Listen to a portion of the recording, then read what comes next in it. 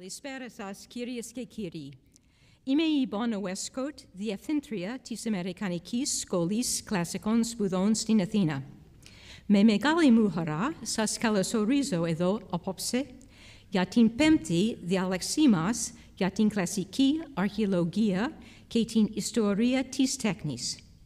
Η ομιλήτρια μας απόψε είναι η διακεκριμένη μελετήτρια Sarah Morris, καθηγήτρια κλασικής αρχαιολογίας και υλικού πολιτισμού Steinmetz στο τμήμα κλασικών σπουδών και στο Ινστιτούτο Αρχαιολογίας Cotsen στο Πανεπιστήμιο της Καλιφόρνιας στο Λος Άντζελες.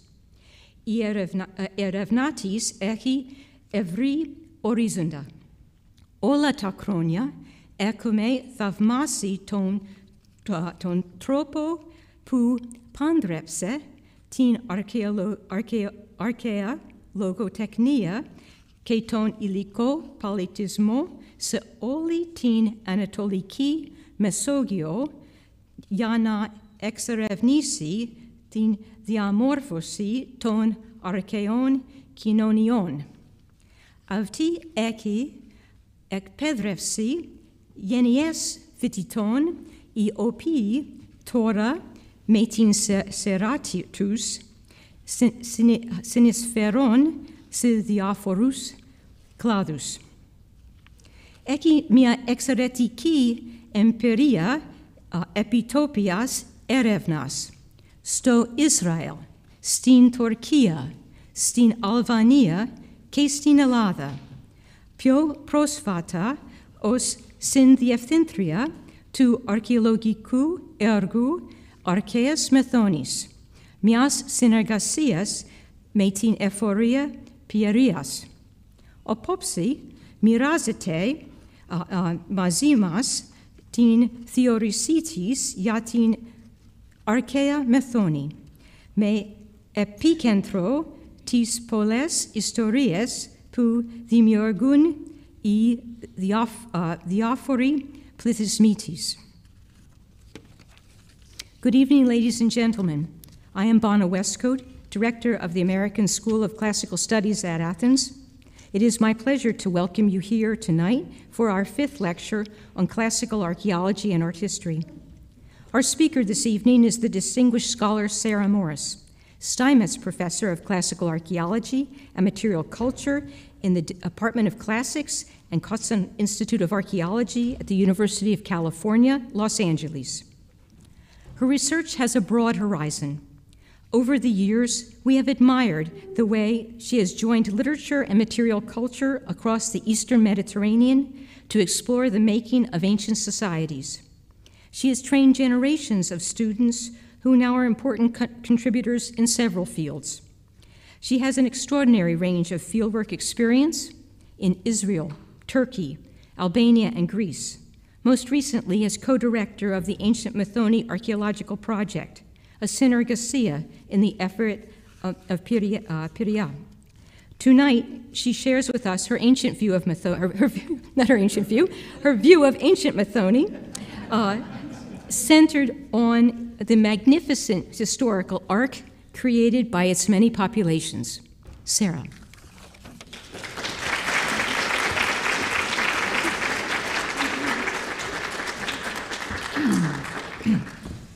Thank you very much for a much more generous introduction than I deserve. And thank you all for coming tonight. Kalispera, ευχαριστώ που ήρθατε απόψε και για την προσοχή σας και σε όλους τους συνάδελφους για την συνεργασία και την υπομονή σας.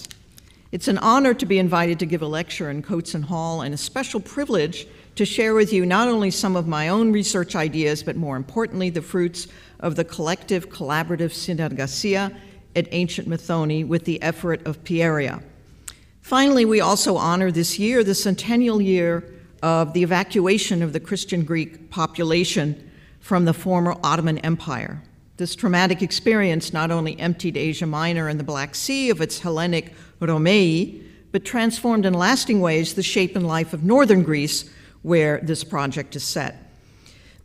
So I hope to address some of these points of convergence tonight. On the personal side, I can't help adding that sasmilau san Americana, diladi apogonos prosfigon, apo diaphores hores ethnus και θρησκείες της Ευρώπης, που βρήκανε καινούρια πατρίδα στο εξωτερικό και σαν σύζυγο Έλληνο-Αυστραλό επίσης, γιος απόδομων από Μικρασία και Ανατολική Θράκη. My talk tonight begins with Homer. Not only is our earliest work of Greek literature, but is the first Greek poet to confront the burdens of war and defeat on women and children, and the trauma of displacements it forces on captives as well as warriors. As Hector imagines in his final encounter with Andromache in Iliad 6, Troy will fall, and a Greek victor will drag his wife away into slavery.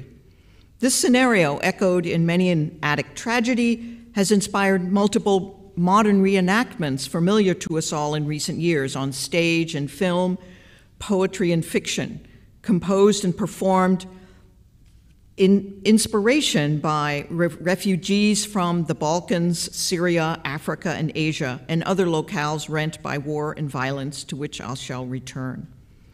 So, to introduce my topic and its setting in northern Greece, I will begin with Homer's catalog of ships at the end of the second book of the Iliad, an inventory of the Greek cities that sent ships and men to Troy, and an inventory that reaches as far as northern Greece.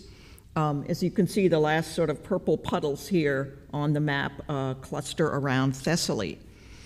Now, of course, this is a section we all like to skip when we're learning Greek, like reading the begats in the Bible, but let's not forget, it was the roll call of honor for every small community in Greece to hear their place in the great epic of Hellenic heroism, however imaginary and literary, let's face it, this composition. Now, several details are striking about this passage. The 7 ships led by Philoktetes represent the smallest group sailing to Troy, as Homer has it. Only the island of Symi is smaller with 3 ships. It is also the only contingent Homer praises for archery skills, those of the oarsmen, as well as of their leader, who is linked, of course, to a famous legendary bow, as we shall see. Its immediate context is also odd. It's a quartet of mostly Thessalian leaders who are all missing in action at this point in the Iliad. After all, Achilles has withdrawn from battle by Iliad 2. Protesilaus was the first to die at Troy and has been replaced by a leader. Philoktetes is quarantined on the island of Limnos, as the poet reminds us right after his formulaic introduction. So really only Eumelus of Thessaly of the 4 is present at Troy. It's one of the prices of introducing your catalog in the 7th year of the war, of course. Let's consider some of these 4 heroes, and I'd like to begin with Protesilaus. This wounded Roman figure in the Metropolitan Museum of Art may represent him just as he alights from ship to shore and meets his death at Troy, a monument that is also illustrated on classical coins and gems. And I urge you all to appreciate an article, a very recent article, perhaps the last one he wrote, by the late, great, much lamented Andy Stewart, which discusses Protesilaus in several installations. Now, not all ancient sources have him end his life landing at Troy. Others report that he stepped ashore and slew many Trojans, had his moment of kleos.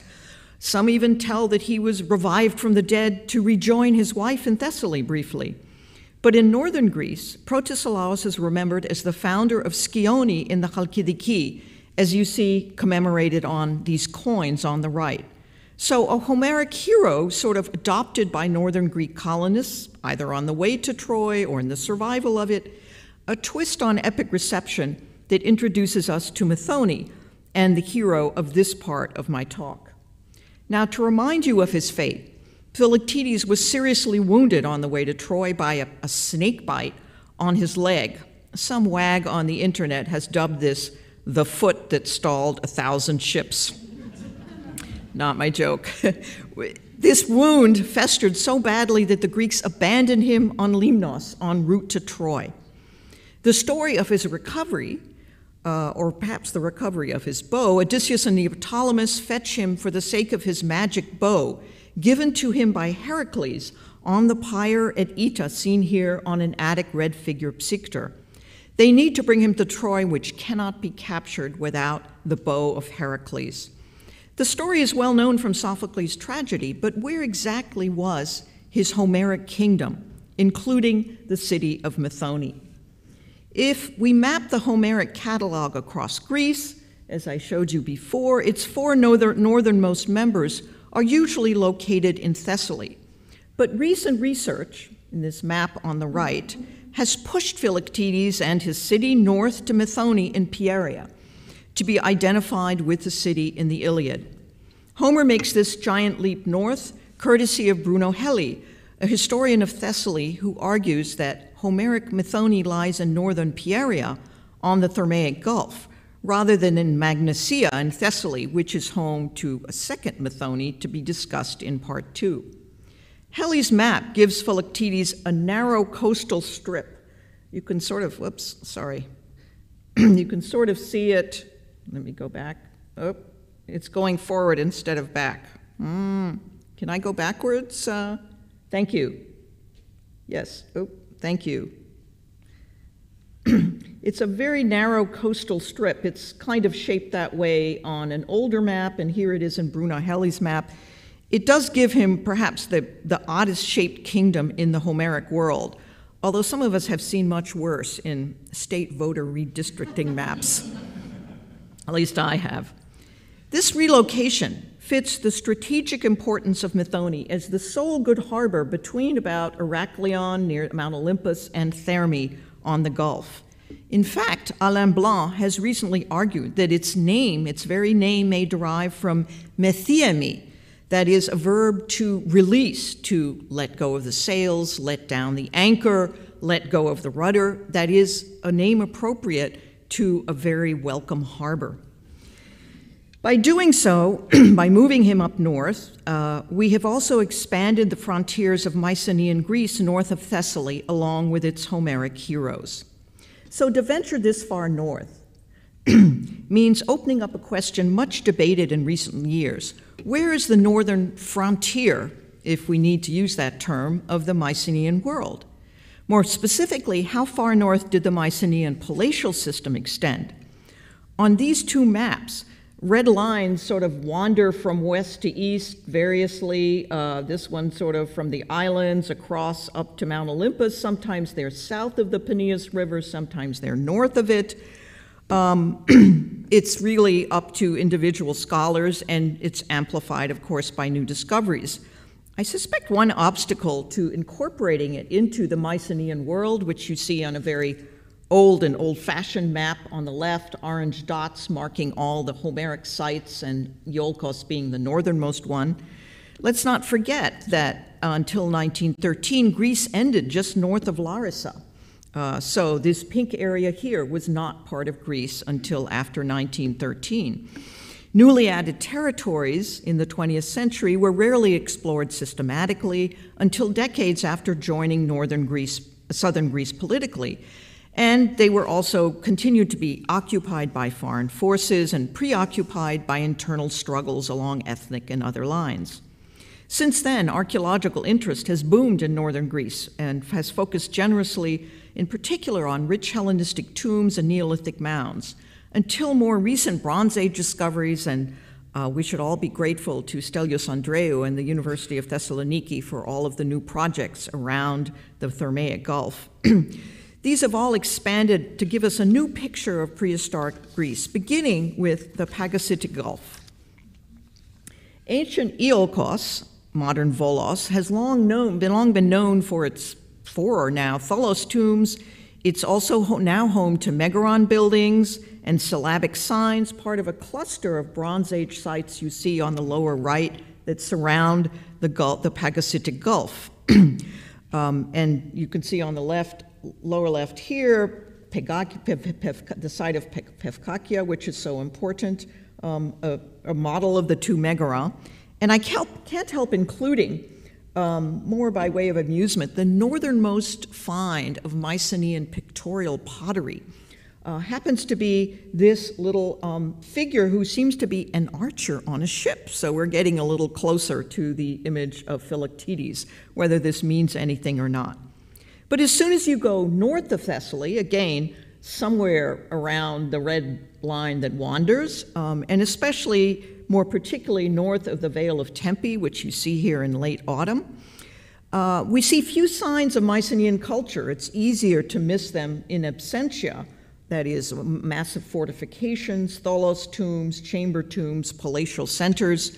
It has so that still is a significant divide for the Mycenaean palatial culture. Now, southern Pieria, and here once again is Methone to keep you oriented at the north end of Pieria. Southern Pieria around Mount Olympos, thanks to heroic salvage work by the Ephoria under Efi Pulaki Pandarmali and my colleagues at Methone, it still shows closer connections to Bronze Age palatial Greece, especially to Thessaly. It buries its heroes in built tombs, with mounds at times, with swords and seals, luxuries that tend to dwindle out farther north beyond several river boundaries. This is quite different from Western Macedonia, Aeani, and really leading palatial arts flourish farther up the Aliakmon River. However, let's not forget that the name of Pieria is alive and well in Mycenaean Greek, as it appears in several personal and place names attested in Linear B tablets from Mycenae and Pylos that could indicate northern Greece. But let's not forget, the word simply means a rich area. It could be rich in water sources, in lands, in productivity, in other kinds of resources. So perhaps every area in Greece had a place that was named Pieria in the local kingdoms.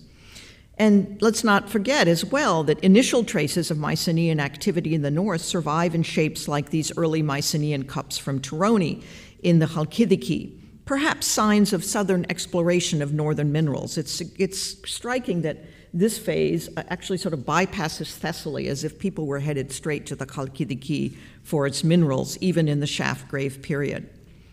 So if Philoktetes had a Bronze Age home up north, it is to be identified with the site of Methone, located by Greek archaeologists decades ago just north of the village of Nea Agathoupolis. Since 2003, the Ephorate of Pieria has explored two adjacent hills, the West Hill and the East Hill, which embrace a harbor site, and the eastern part of which has largely been, oh gosh, I've still got this. Can we go back for a minute? I can't seem to go backwards with this. Yeah, thanks. One more. Konstantinos, thank you. Sorry, I just wanted to show the West Hill, the East Hill. This is probably the ancient shoreline traced by this modern road. Beyond that, all this area that is now land is, of course, alluvial fill from the mighty rivers that shed into the Thermaic Gulf. Pella, which will become important later in my talk, is now 28 kilometers from the sea. It was once a port. So I'm pleased to announce, I sort of scooped myself there, the publication of their research in the Ephorate of Pieria in 2 volumes now out from the Cotsen Institute of Archaeology at UCLA. Shameless plug, I'd be glad to give you a flyer to buy a copy at a discount after the lecture. I will try to acknowledge tonight various contributions to it by members of this audience, both watching and in the room, in the spirit of our Synergasia project. As some of you know, preliminary results of field research since 2014 have appeared in Hesperia and were presented in 2020 as a film now archived at ASCSA at the website. Now, the story actually begins much earlier than the Bronze Age, for the site of Methone reaches back to the late Neolithic and finally the Neolithic period on the East Hill, where the settlement must have lasted into the latest Mycenaean phase, and on the West Hill, where they buried their dead in a whole series between 40 and 50 Bronze Age burials. This is a very important moment in relocation, one of the themes of my lecture tonight, in the sense that after the very rich Neolithic history of inland Greece, there was a serious relocation of many sites. So, for example, Makrialos Ayasma, one of the largest Neolithic sites in Europe, by the way, which is now buried by the highway and the new railway, excavated by the Ephorate of Pieria. This ends its life around the early Bronze Age, just when we see some of the first burials on the West Hill at Methone. And I show you here both pottery and contracted burial positions that indicate that we're probably somewhere in the 3rd millennium. So most of the tombs so far uncovered are cut into bedrock and date to the latest Bronze Age, with human remains studied by Sevi Triandafilou and Vaso Papathanasiou, and grave offerings that imitate Mycenaean pottery, as you can see on the screen, next to local handmade types, often much more elegant and much more carefully made. We also find jewelry in bronze, bone, glass, ivory, gold, amber, and carnelian. And this gives Methone, at the very least, a prehistoric pedigree for Homer's kingdom of Philoktetes, and gives some substance to Heli's argument, which was made coincidentally, completely independently of any of this new archaeological evidence. But there's one last puzzle that offers an intriguing coda to Bronze Age Methone. In a fragment of Theopompus cited by Strabo, Agamemnon's shipwrights, whoever naustologoi are, possibly combining the word for ship and for fleet, stolos, they visit Methone, described as choratis huleisa. Huleisa is a very poetic and Homeric word, of course, in quest of some supplies, episkavi, some repairs or some construction. Presumably they're seeking timber for ships since they're associated with Agamemnon's fleet. However, they're turned down by the Methoneans. Katil Nasanto Dynastai. It's a very difficult text. You can see how much is restored here. So the Methoneans refuse, whether they refuse the episkavi or they refuse to join the expedition to Troy, which it says here that they are actually recruiting for it, they are unable to oblige. For this refusal, the captains curse them, epepon actually, condemning them to forever keep building their walls. Evidently, the Methoneans' excuse for not providing supplies or for joining the expedition to Troy was that they were busy building their walls. As an anecdote, it fits well a city which, even in the time of Theopompus, was still fortified with ramparts of mud brick. Now, clearly this anecdote, whatever its source, probably one of the Philippica of Theopompus, undermines the Homeric record of a heroic king who joined the fleet with 7 ships and provided a weapon critical to the fall of Troy. I suspect it must reflect perspectives of the 4th century, perhaps a discussion of Philip's siege of Methone in 354 BC, the mud brick walls, and why the Methoneans maybe deserved to lose their city. But let's hang on to it for its potential as a prehistoric testament to the early history of the site and for its implication of early timber resources. So if coastal Pieria emerges as a vibrant and active prehistoric landscape between inland Macedonia with its rich Neolithic phases and the emerging connected seas of the Aegean Bronze Age, the next millennium brings us the new phase and the second part of my lecture. In Greek history, the first millennium brings us the first formal initiatives by which Greek polis launched satellite settlements throughout the Mediterranean. We call this colonization, but motivations for these overseas ventures vary in both ancient sources and modern interpretations. Thus, Greek historians, ancient and modern, blame economic stress or political conflict at home for emigration, but lately scholars recognize more accurately the role of positive incentives and new opportunities in commodities and exchange, rather than poverty, land hunger, or population pressures, for hundreds of excursions that explored new sources of wealth in minerals, agriculture, and manufacturing across the seas. Now, one of these early explorers, and you can see how many cities are still to be identified as colonies of southern Greece and other areas, one early such explorer was the island of Euboea, itself rich in iron and copper, but also home to Greeks who, our sources tell us, traveled the farthest and the first throughout the Mediterranean. Euboean Eretria is remembered as the mother city of Methone, but its foundation follows a particularly complex set of circumstances. The events that brought Eretrians to northern Greece are narrated by Plutarch to explain the term tines I aposvendoniti, or who are those repulsed by slings.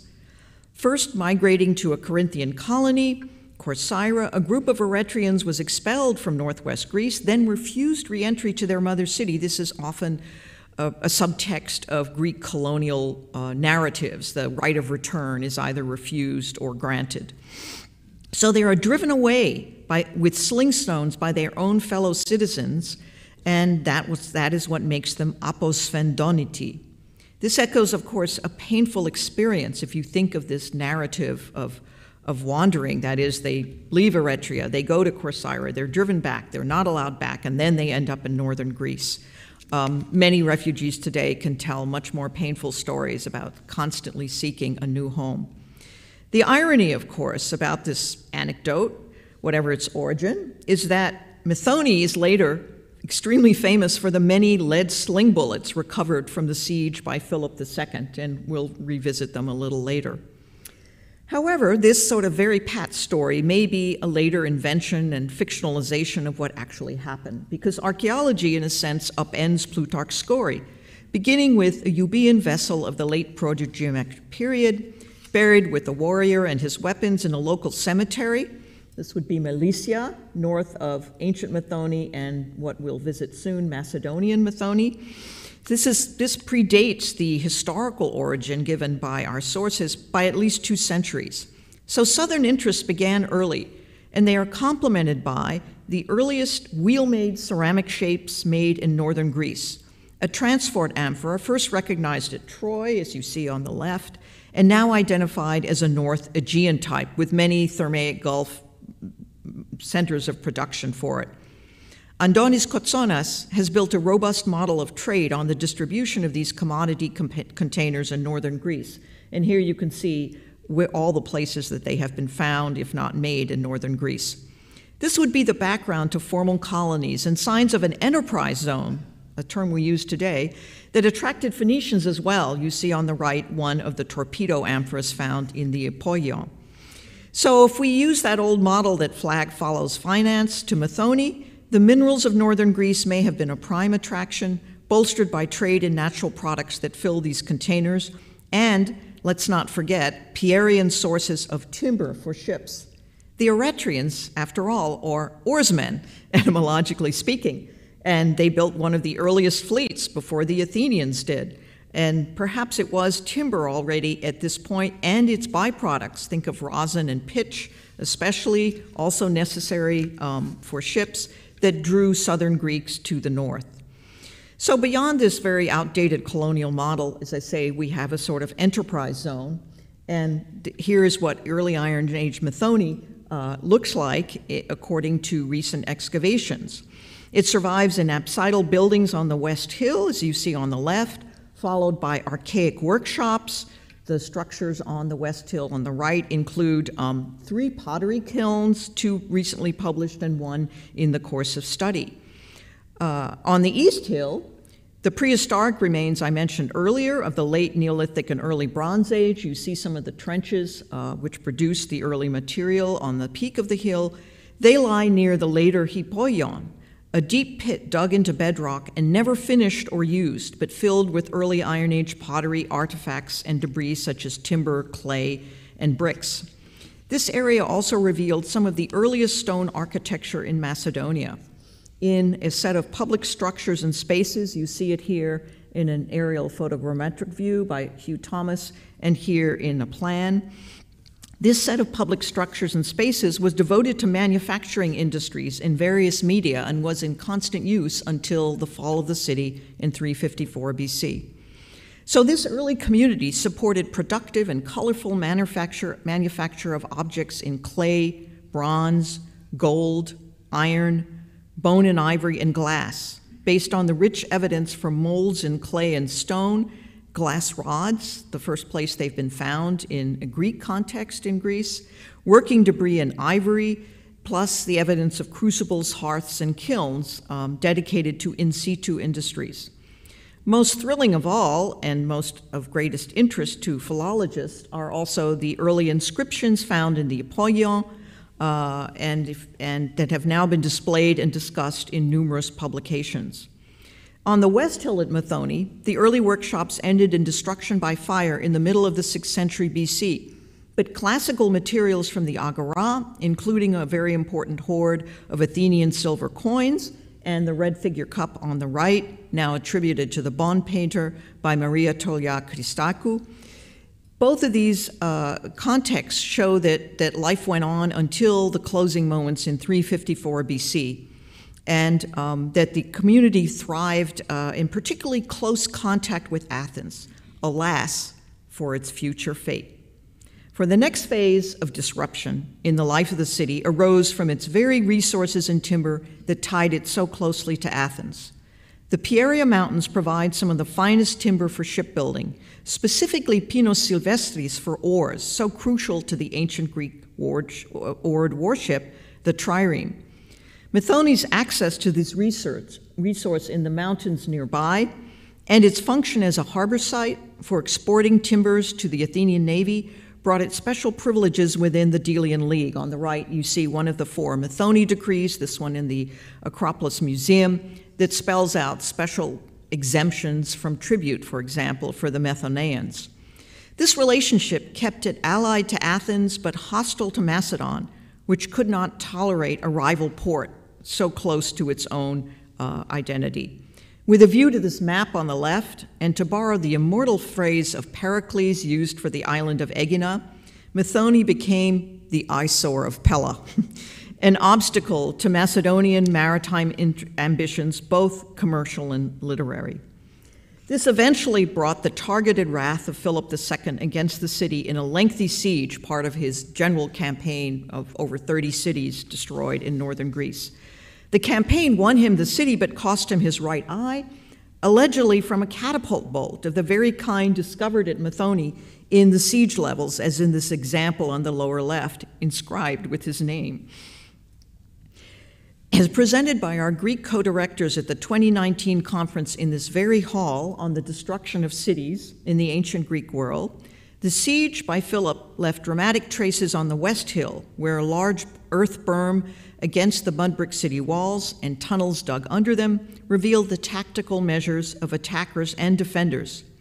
A destruction level also covered the buildings and open areas of the East Hill, an important deposit of the mid-4th century now analyzed by Athanasiadou in the forthcoming volumes.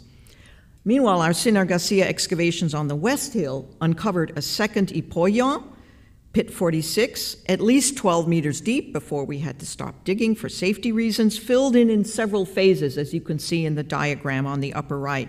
The last one, indeed, material from the destruction of 354 BC. Now, still to be explored are the domestic quarters of archaic and classical Methone, detected in geomorphological coring and geophysical prospection, as you see on the left.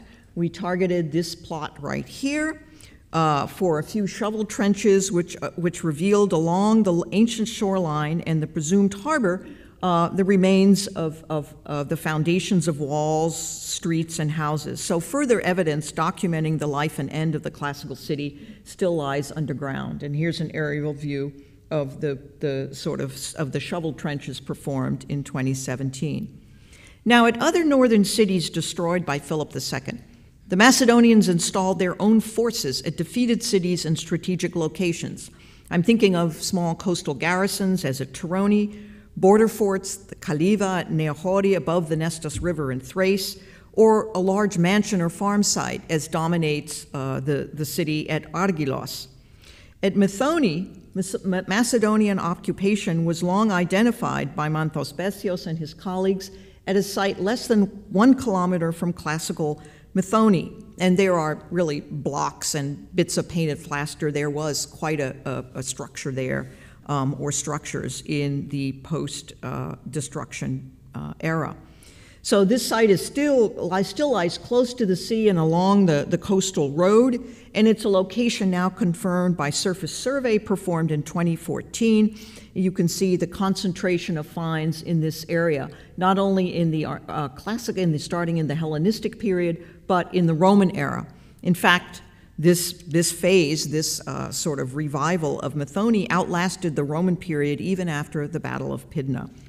And I'd like to take a moment to urge some of you, all of you, to examine systematically and holistically the various patterns of resettlement in the aftermath of Philip's conquest. There's quite a collection of case studies at different cities. It's a special form of strategic urbanism that survives and replaces defeated cities and deserves really its own study.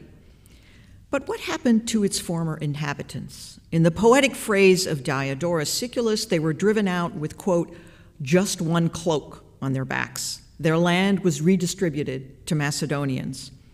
Research on urban destruction in antiquity focuses largely on sites and dates and remains. We analyze the materials left behind, as we have at Methone, by those forced to abandon their homes, or in the remains of squatters who occupied a damaged site. Part of Olinthos, for example, was still occupied after the destruction.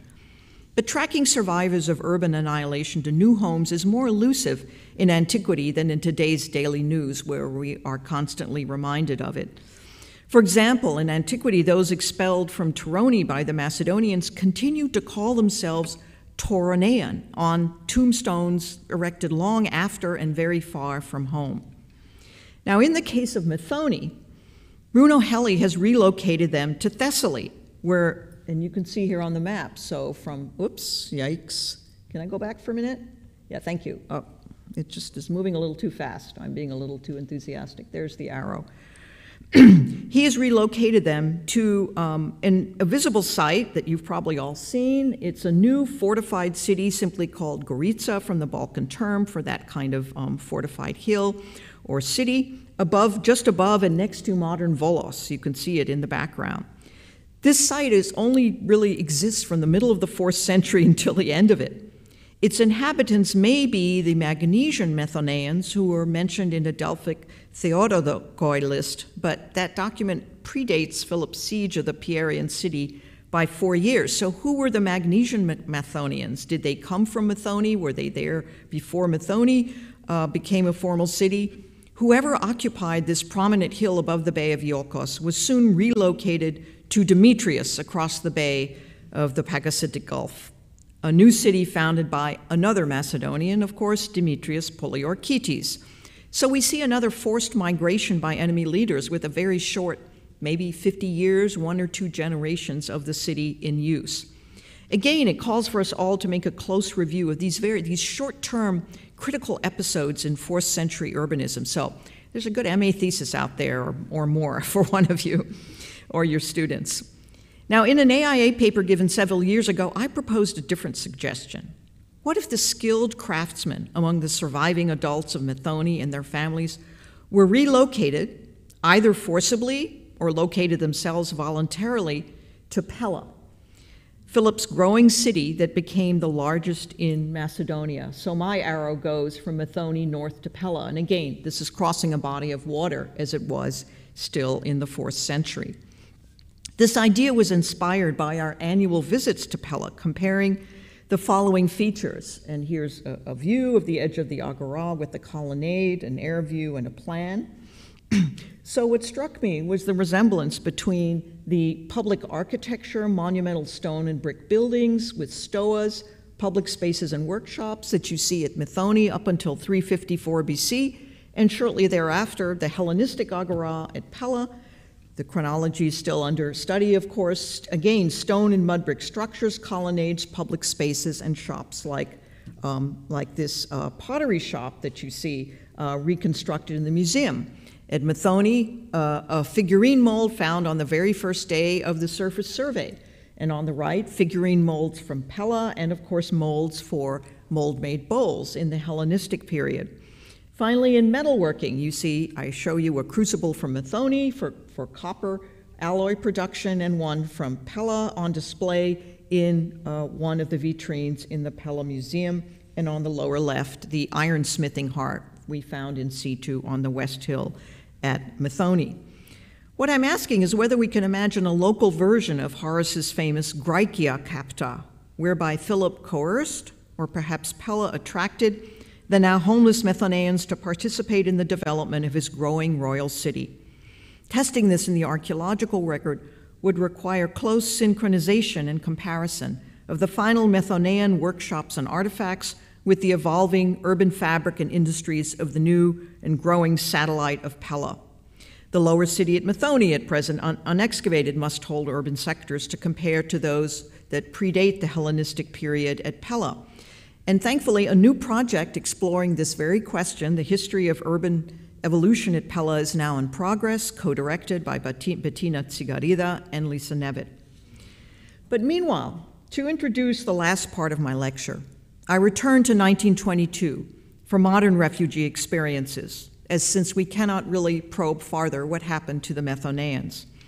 So these experiences involve improvised shelter, such as we found in the archaic, area of the Athenian agora, or newly built housing in Keserani on the left, now recognized, of course, and as a historic district of Athens, or even earlier, Anaphiotika on the slopes of the Athenian Acropolis. And I thank previous speakers this year, especially Bruce Clark and David Ricks, for inspiring me and introducing me to some of this evidence and some of these images. The question is one of both architecture, where and how did displaced populations of the past find temporary or permanent refuge, and also one of artifacts. What did they bring? What did they leave behind? What did they lose on the way, and how can we trace them? Here I turn to contemporary archaeology, which relies on oral histories as well as on tracing the pathway of artifacts, the artifacts of loss and displacement, which I discovered in a recent article based on a dissertation by Stephanie Martin. We can also, so you see here, the pathways of some of the migrants who reached the Aegean and moved onward into Europe, different maps highlighting the objects lost, the objects gained, and objects described in, of course, interviews with refugees. I also would like to point to something we can follow, the work of my UCLA colleague in archaeology and anthropology, Jason de Leon, who traces the pathways of refugees and migrants to the US along the US-Mexico border, now the site of yet another tragedy in a fire in a migrant facility just on the other side of the border. On the left, I've borrowed another image from one of the earlier lectures this year, on the one on that included Veneces, who you see here in a labor brigade. I'm not suggesting that what Philip did with the Methoneans was enforce them into such labor brigades. This is in a time of war. This would have been in a context of urbanization. But somewhere behind these stories and suggestions lies a real experience. For my final episode tonight revisits the 100th anniversary of the displacement of 1 million Orthodox Christians, Romei, from widely dispersed corners of the former Ottoman Empire, again shown on the right in the period long before 1922. Many of them from the Black Sea, eastern Thrace, and northern Anatolia settled in northern Greece. So while ancient Methone has retained its name in the modern village of Methone, the ancient site itself presently lies closer to and right on the northern edge of the village of Nea Agathoupoli, a settlement of refugees from Agathoupolis on the Black Sea coast of Thrace. That is, they come from this tiny sort of pink dot right there where it says in the middle of the map, 1913 territory conceded to Bulgaria. A seaside town of Greek speakers under Ottoman rule until the 20th century, it's remembered today in the name Achtopol, Achtopolou in Bulgaria, and lies just 15 kilometers north of its border with Turkey and not far south of Apollonia Pontica. So here you see a map with the location of Apollonia Pontica, a much better known colony, a Milesian colony, and here is the city that has two names, Avleotychos or Agathoupolis. Both names appear in 4th century coins. This homeland and namesake, as I say, was once an ancient Greek colony, possibly founded by the Athenians or by the Apollonians nearby, for shipping timber and mineral interests, thus very similar in locale and resources to Methone. It offers us, as I had time to go into this, another promontory site protecting a harbor. Its archaeological history stretches back to the 6th millennium. It once embraced a Thracian settlement, with two place names, as I say, competing with each other in 4th century Testimonia, and fortification walls of the Hellenistic through Byzantine periods are still visible today. But its inhabitants, so here's the city again. You can see it in the map on the right. There you go, just on the west coast of the Black Sea. Its inhabitants lost their home even prior to 1922, after the Balkan War of 1912, when they were forced to leave the city which fell under Bulgarian control, and once again here with an arrow to show you its location. So even before this happened, some of its Romei emigrated to a new home in the United States in New Jersey, where they formed the Society of Sons of Agathopoulos, and I learned all about this from a website kept by Maria Savidis, a descendant of those who emigrated in 1904. So once again, here is the location, south of Burgas, which is probably Pyrgos, and some pictures of Ta Patrikamas Palatia, inevitably a Greek school financed by the Sons of Agathopoulos in New Jersey, and a colored impression of those palatia that sit above the harbor. Here is another picture of sort of Agathopoulos as it appeared before 1912, and the present view of it in Maria Savidis' website. For those forced out in 1912, their first port of entry was Thessaloniki, a refugee center from which individuals and communities dispersed to new homes in areas of Greece only recently independent of Turkey. Among these, a small autonomous group chose to live at the coastal Scala of Eleftheroupoli in northern Pieria. I show you on the left a map of dated 1927, where you can see Methone, the name. You can see Nea Agathopoulos right above it, and the Scala is what attracted them. They were, after all, fishermen and sailors and boat builders from the Black Sea. It also lay right on the railway route, which, until it was moved farther west in modern times, was their lifeline, both north and south. So among this group, and I show you a few scenes of the boats around the small harbor, so this small autonomous group actually resemble in many ways the ancient Methoneans. They were not only sailors and fishermen, but they were lumber brokers. They supplied the Ottoman navy with timber. They supplied Constantinople with fuel sources, that is charcoal and things like that. And they also received special privileges from the Sublime Porte for this. So like the Methoneans, they enjoyed a very close relationship with the Turkish authorities, which of course cost them later as they became targets of the Bulgarian expansion. So there's a striking echo between the ancient and the modern Agathopolitans and the Methoneans.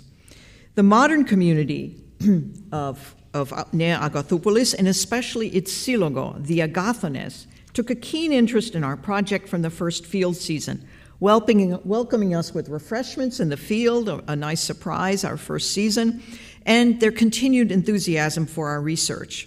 We reciprocated with community lectures in the former elementary school, and were inspired to give back to the community by way of restoration of the former train station, which was long displaced and gone out of use as the rail line moved farther west in modern times. We donated funds, you see it here, in 1951, and at one of the receptions they hosted for us at the train station with the name Nea Agathopoulos.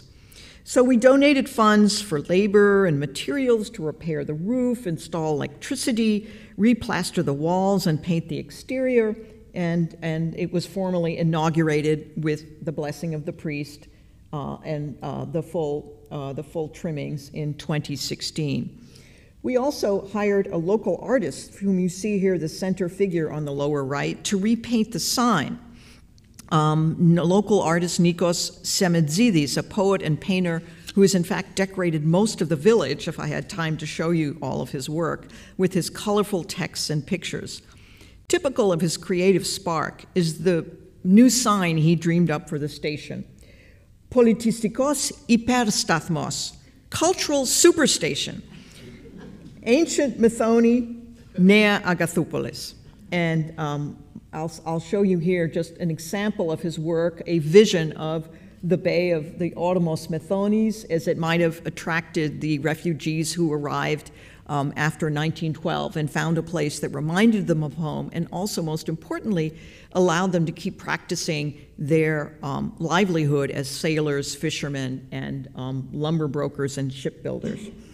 So I hope to end my lecture, as I say, I would like to mark the fact that today is the first day that railway travel trains are once again traveling from Athens to Thessaloniki. So there is partial restoration of rail travel after suspension for weeks for recovery from the tragedy that took 57 lives last month and left many with injuries, both psychological and physical.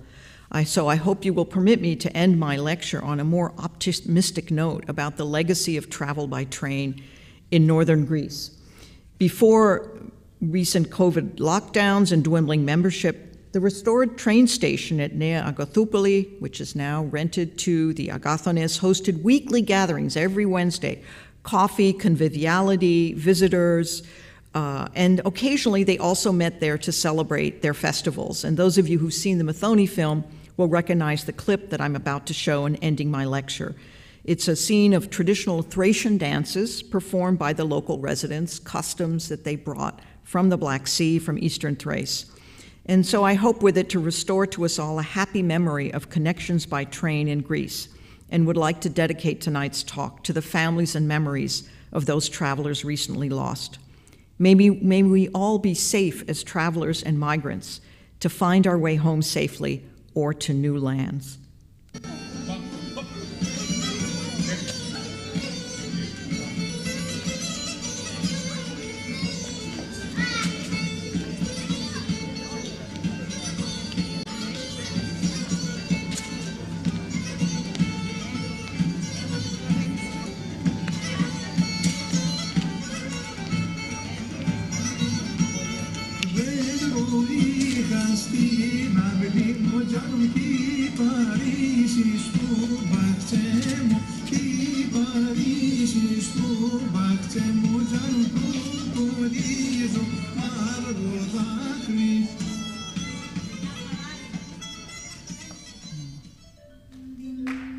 Thank you very much.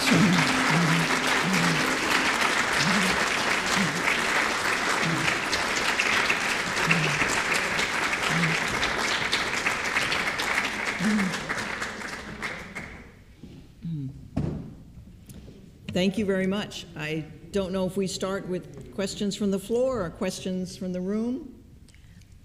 There are many people in this room better qualified to discuss some of these discoveries and finds than I am, but I'm happy to hear your questions. I can't quite see. Yeah? Anyone have any questions? Barbette, it looks like she has a question. Oh, sorry, I couldn't see. Barbette, yes, thank you. Is it on? Okay. Oh, thank you, Sarah, for a fascinating talk. And I really enjoyed the connection at the end that you made between the ancient and the modern. That was fabulous. I'm interested if you could talk a little bit more about this idea of moving people from one city to another. I'm very interested in how that kind of thing might happen and how frequent it might be after conquering a city. Because I'm thinking here of Augustus moving the population to Nicopolis, and there's some other examples, I believe, in the Roman period. Do we have other examples in the Greek period and how that plays out? I wish I knew the answer to that question.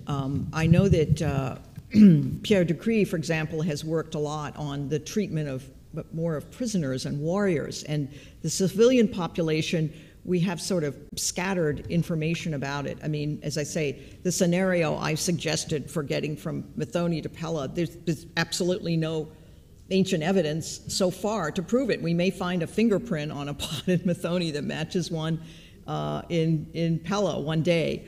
And most of the examples you give are indeed measures of imperial control. They were certainly very heavily practiced by the Ottoman Empire. That's moving Albanians into the southern Balkans. The Assyrians did it massively, actually creating buffer zones in some sense to keep areas that might be sort of cells of resistance empty. So we have better information for that from sort of imperial sources.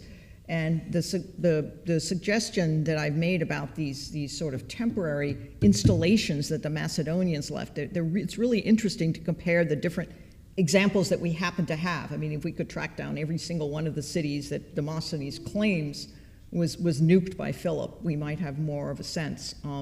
And I think it's more in, personal testimony that trickles in what happened, of course, to the population that moved into the city during the Peloponnesian War. We hear about that more in comedy than in history.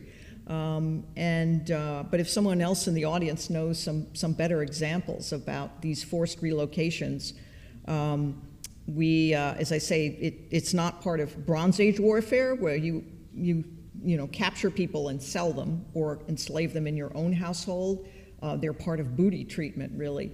But as I say, we just have this probably a cliche of a statement by Diodorus that they left with the cloak. He said they could only leave with a cloak on their back. He's making a point about the treatment that Philip gave them. But who were the Macedonians who moved in there? They distributed their lands, presumably their agricultural lands, so they must have suddenly turned into Macedonian farms. And as we see borders move, of course, these lands become disputed between more than one party.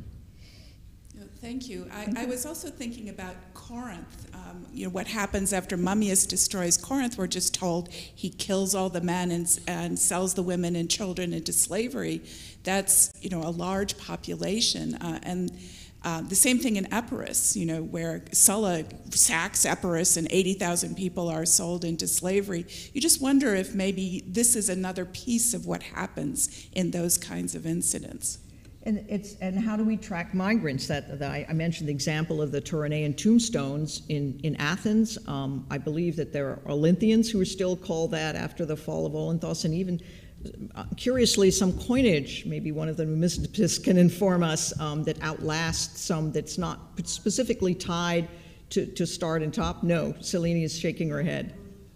Sorry, but there are some cases where cities are destroyed in a paradigmatic and an exemplary way. Mm-hmm. Olynthus was one of them. It should never appear again. And when Cassander founded Cassandrea, he was accused by the old guard, by Antigonus the One-Eyed, that he's trying to refound Olynthus, and he said no, out of question, it was not that. Coinage cannot exist without the issuing authority, without the state. So right. Philip, what he wanted was to dissolve this state that created all the time problems. And he did the same with Methone, because as you very well said, Methone was the door to Macedonia. And Methone also all the time created problems, and that's why he destroyed it as Atuzura and moved the population to a place. It was never important again. It was sort of, people living and working for Macedonians or stuff like this. But we have a lot of examples from Greek history and Persian history of dislocation, of the relocation of people. Aegina, the Aeginetans in Thyrea during the Peloponnesian War. The people of Asini in Messenia. The people of Nafplion, mm-hmm. Also in Messenia, mm-hmm. Miletus in deep Persia. So what Philip did was, everybody was doing that. Yeah. Yeah. So when we can trace them in inscriptions as well as in it's difficult sources, to trace them in inscriptions. Thank you. The Olynthians, they're never called Olynthians before the end of the Chalcidian League. They're called Chalcidians. They're called Olynthians afterwards because there is this... Thank you. Mm-hmm. You're welcome. Any other questions that I may have missed? No? We do have a question online that I could share, and it's from Tony Usabelli, who asks, can you say anything about the size of the refugee population? You mean the Methoneans, the ancient one? It's not articulated, yeah. So you can choose. We're talking about 1 million, I think, that came to northern Greece, but more than that in the total population exchange. For Methone, as I say, because domestic quarters are not been excavated, we don't really have a good sense of the extent or size of the city. We do hear about the forces that were sent to defend it, the 3,000 Athenian hoplites and things like that. So it must have been a considerable size, but it's also the strategic location. But I'm not sure if I answered the question because I'm not sure if we were being asked about the ancient or the modern population.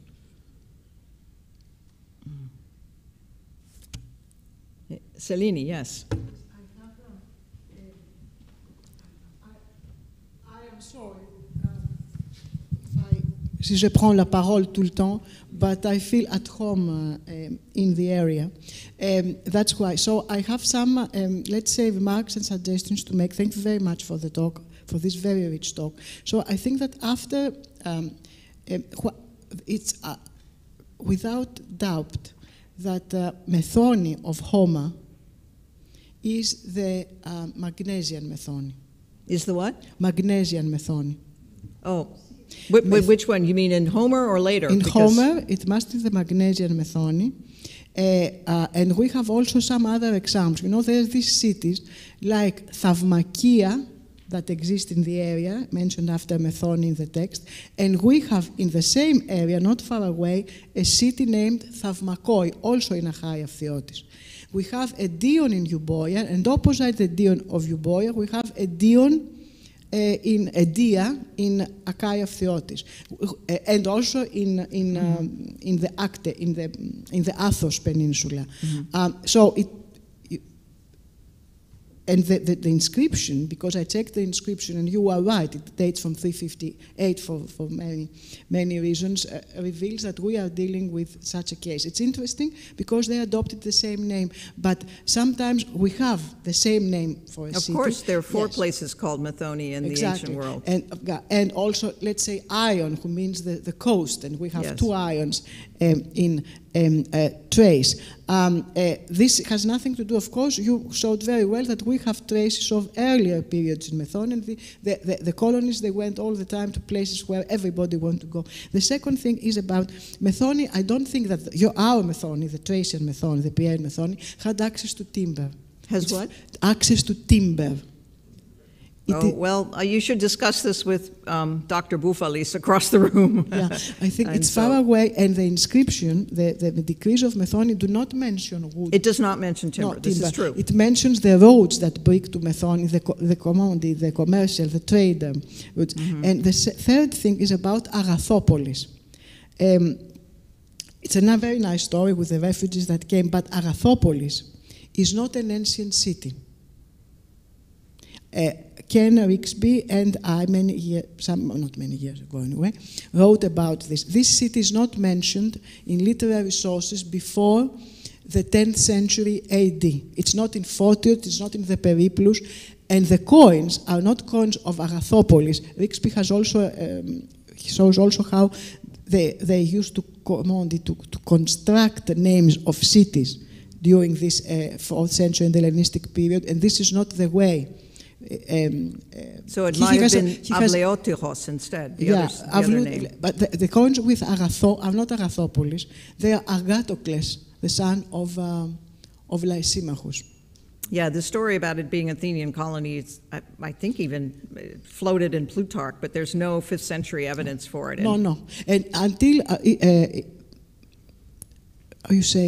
Stephanos of Byzantium has never seen it, and the Periplus of various books of Periplus of the Black Sea, they don't have Agathopolis. So it's something like Sozopolis, Agathopolis, that was founded. But you know, the article of Rixby is written in Epigraphica Anatolica, and my article is in a very obscure festschrift about Turkish colleagues. So it's, we are sorry for this. No, and it is like Sozopolis then, but it's what's so interesting is that the recent modern town in the Ottoman period ended up having an identity that was so close to that of the Methoneans in antiquity that they were involved with timber for the fleet. So it's an irresistible connection that we can't make. But yes, I realize that this, because it's under a modern city, it's also not been systematically excavated. So that's why it has more than one name in most modern discussions of it. Thank you. Yes, in the back row.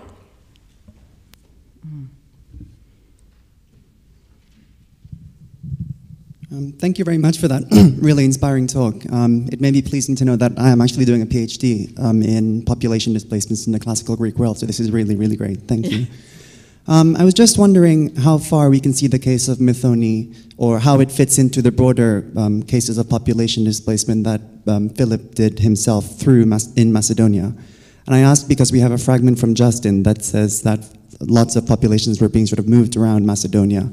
And it's actually it's a very emotional fragment that Justin puts in there. So I was wondering how sort of this case can be seen in the broader relocations that Philip is doing within Macedonia itself. Thanks. In the 4th century, you mean? Yeah. Yeah. Mm-hmm. Well, there are many cities to consider, and as I say, we have an example of a city with an annihilation, both in literature and in archaeology. That is, there are no finds after this date.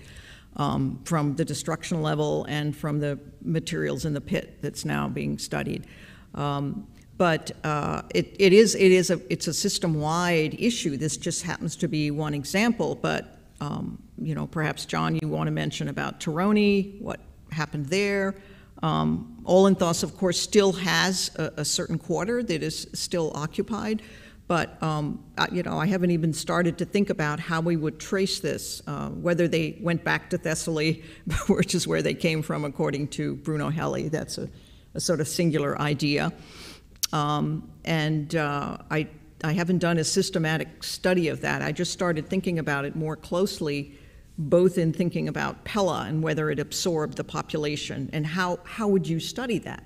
How would you study that? Would you do it through, as I say, I just saw a few resemblances and kind of threw this idea out in an AIA paper, but there may be other ways to look at this because we soon have the development of systematic cities like the foundation of Thessalonica, and something that can be traced, Dion, and eventually Sicyon. I believe Yanis Lolas has discussed this in looking at the roots of what made the later sort of development of Sicyon.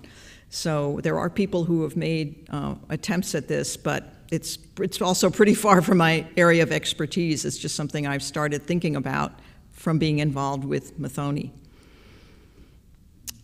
Other questions or areas? Sarah, we do have a couple online, so if I could share from Jeffrey Barno, who says, thank you for a fascinating presentation. And your use of the catalog of ships suggests that you can rely on its historical pertinence.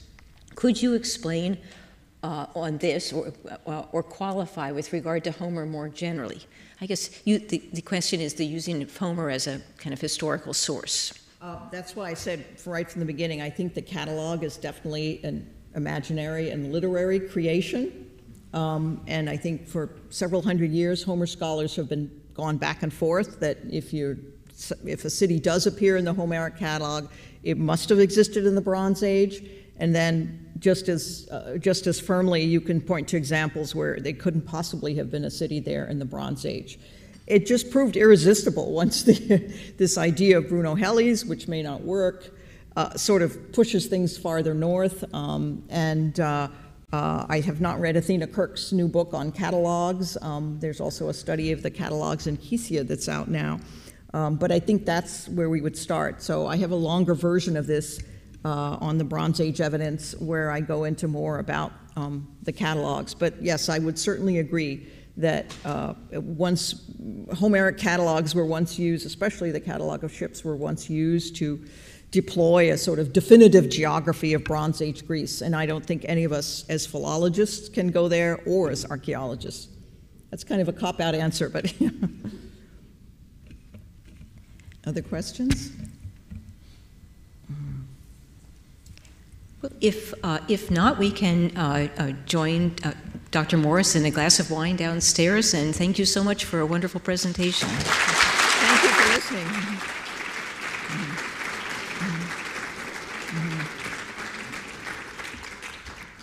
Thank you all for listening and your attention and your questions.